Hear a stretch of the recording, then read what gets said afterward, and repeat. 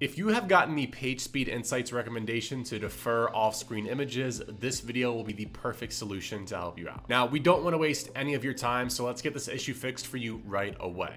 In order to understand the fix, we first need to understand what the fold is for your site. The fold is the part of the screen that you see as soon as you land on a page. You don't have to scroll down or do anything else. It's simply the first content that you see. Now, since this part is right on top of the fold, it's named above the fold. And above the fold content is the most important part of the page. Now, all the content only visible after scrolling is named below the fold. And below the fold content is less relevant for loading the page. And it's important that you know that it's the best practice to load the below the fold content only when the page's rendering is over. And this is because we want to focus on loading the above the fold content, as the loading time will be faster and the page's interactivity will be better as well. Now, after that explanation, hopefully this audit is now easier to understand, as to defer off-screen images means loading the images below the fold or off-screen only after the critical resources above the fold have been fully loaded. And the reason you want to defer your off-screen images is so that you can improve your site's performance and crucial performance metrics, such as the first input delay and the overall loading time. The first input delay is one of the core Web Vitals metrics, and it measures the page's responsiveness and interactivity. Now, deferring the off-screen images will also improve your page speed grade as well as your SEO performance and user experience. Now, the first step in deferring your off-screen images is, of course, to find them.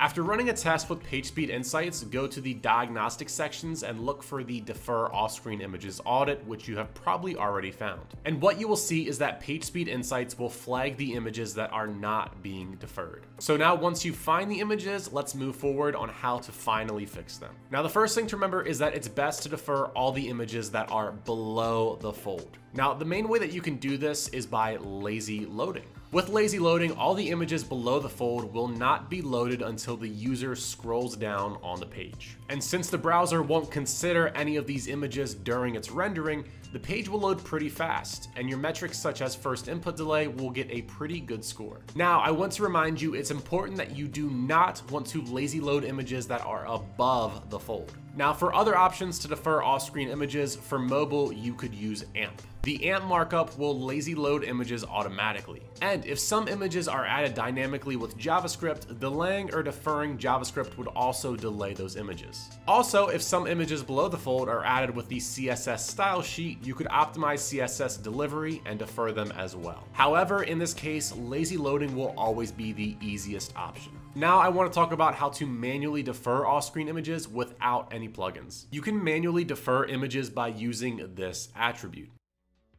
And here's an example of what the code with this attribute will look like. This works because when the lazy loading attribute is added, it will trigger a browser level lazy load. And it's important that you also know the threshold to trigger loading images is 1250 pixels for fast connections like 4G and 2500 pixels for slower connections like 3G. Now, here is how to lazy load images with a plugin. For the easiest option, we recommend that you take advantage of our plugin, WP Rocket. In the media tab, you will find the option to lazy load your images and exclude any of them if needed. And that's all you need to do. So we hope with this video we were able to help you tackle the issue of deferring off-screen images. Thank you and have a good day.